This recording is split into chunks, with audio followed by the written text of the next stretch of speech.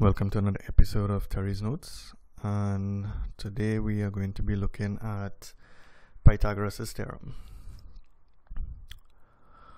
Alright, so let's look at this right angle triangle here. We have triangle ABC, where C is a right angle triangle. Now, in terms of labeling, right, this is the point E. Now the side that is opposite to A we call small a. The side that is opposite to C is called small c. And the side that is opposite to B we call small b. Right?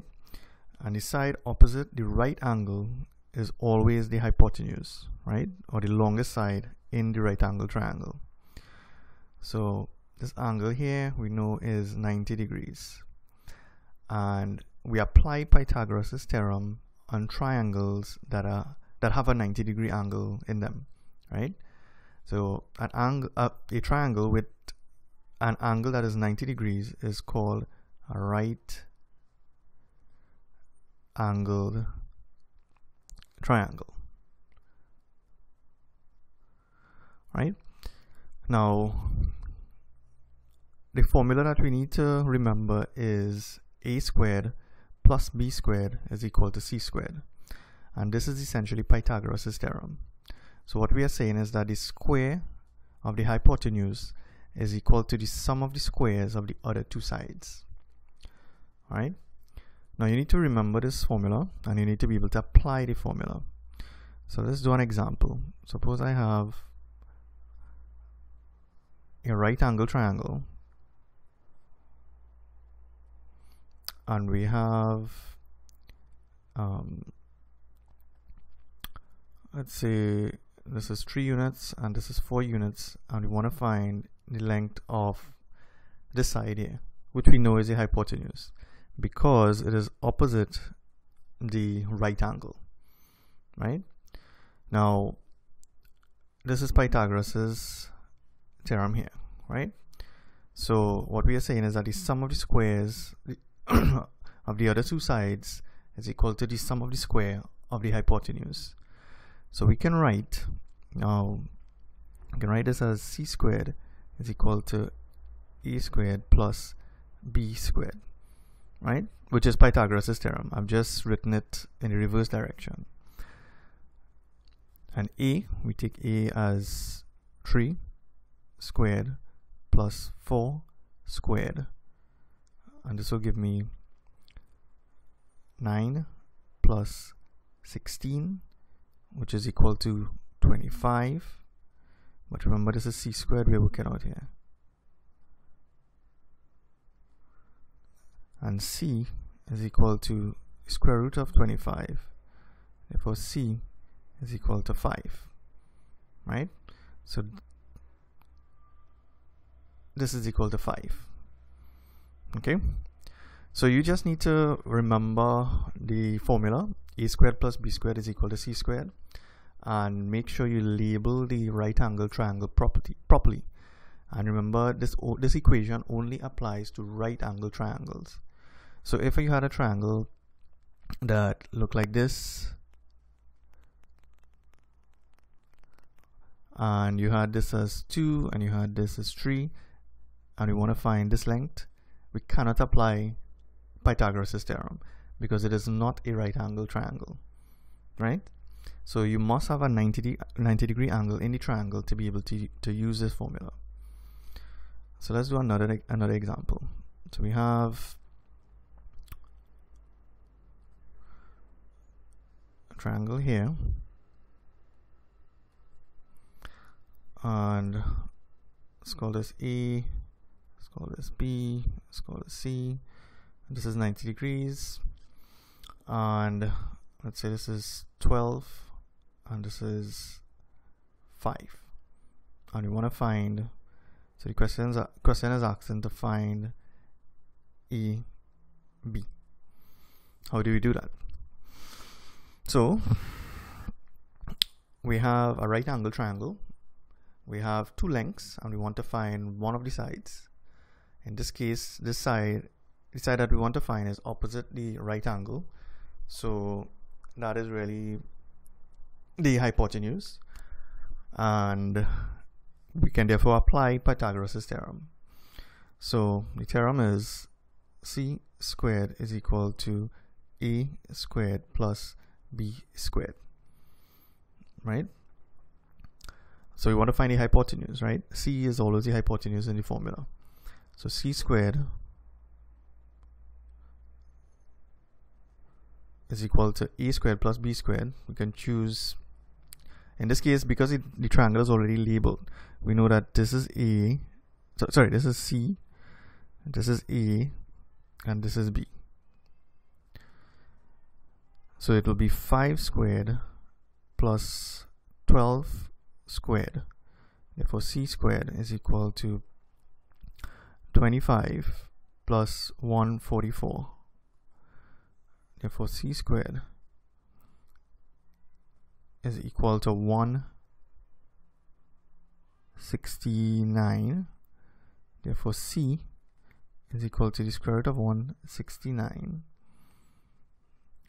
and this should be 13.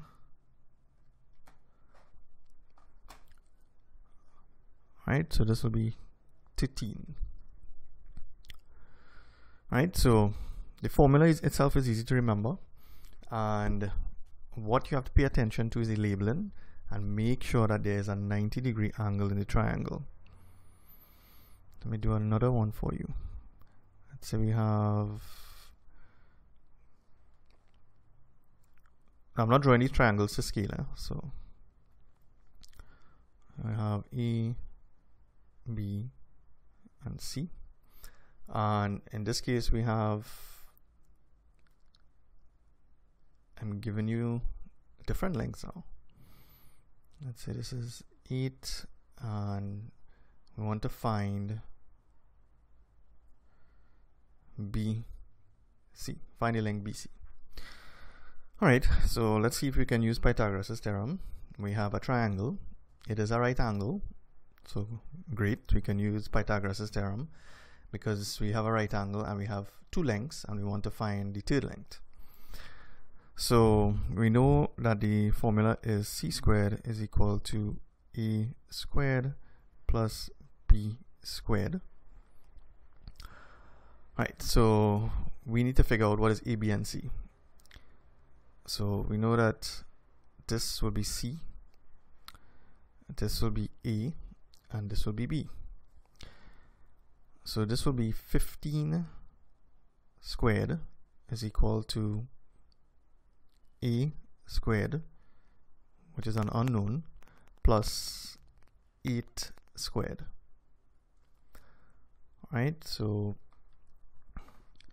15 squared will give me 225. So this will be 225 is equal to a squared plus 8 8s 64. Right, now this is where students start to get confused. It's like, oh, how do we do this? All you need to do is to rewrite this as a squared plus 64 is equal to 225. So a squared is equal to 225 minus 64. Therefore a squared is equal to 161. Now at this point you're going to be using your calculator here, unless it's in the multiple choice exam. So a is equal to the square root of 161. Therefore a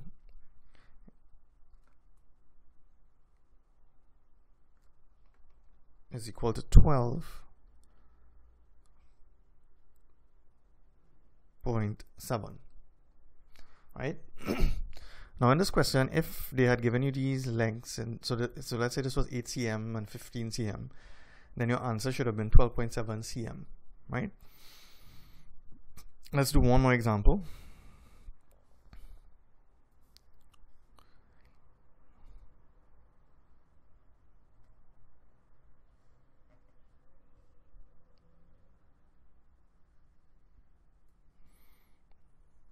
we have A, B, and C. We have a right angle, and this length is, say, let's say 20 cm, and this is, let's say, 10 cm, and we want to find the length BC. All right. So we check, we have two of the sides of the triangle, and we have a right angle, so we can use Pythagoras Theorem. And we set up our equation, which is c squared is equal to a squared plus b squared. C is always the longest side, which is the hypotenuse, and the hypotenuse is the side opposite the right angle. So therefore this will be 20 squared is equal to a squared plus 10 squared. Right? So 20 squared will give me 400 is equal to a squared plus 100, and then we rewrite this as a squared plus 100 is equal to 400. All I did was make sure that the a is on the left hand side. So a squared is equal to 400 minus 100. Therefore a squared is equal to 300, and therefore a is equal to the square root of 300. Therefore a will give me